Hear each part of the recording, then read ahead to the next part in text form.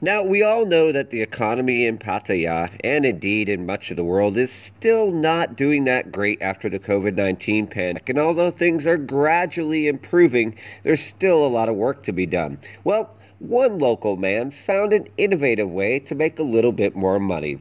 As you see in the video, a 44-year-old man decided to start selling crispy pork. Now, this is not his main job. His actual main job, and still is being a barber in Sriracha.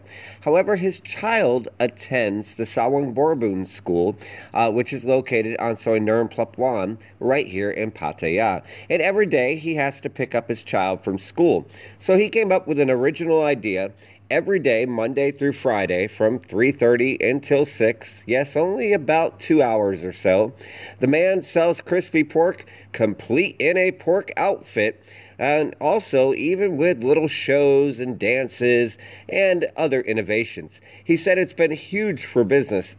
In the 2 hours that he comes every day to pick up his child from school and sells pork, he makes a significant amount of money for his family, but according to him, more importantly, he puts smiles on faces. You can find him yourself, as stated, right here in Pattaya on Soi Nern Plapwan daily, or on weekends, Saturday and Sunday, at the Four Corners Market in Lam Chabang. We hope you're having a great week. Take care of yourselves and each other from TPM.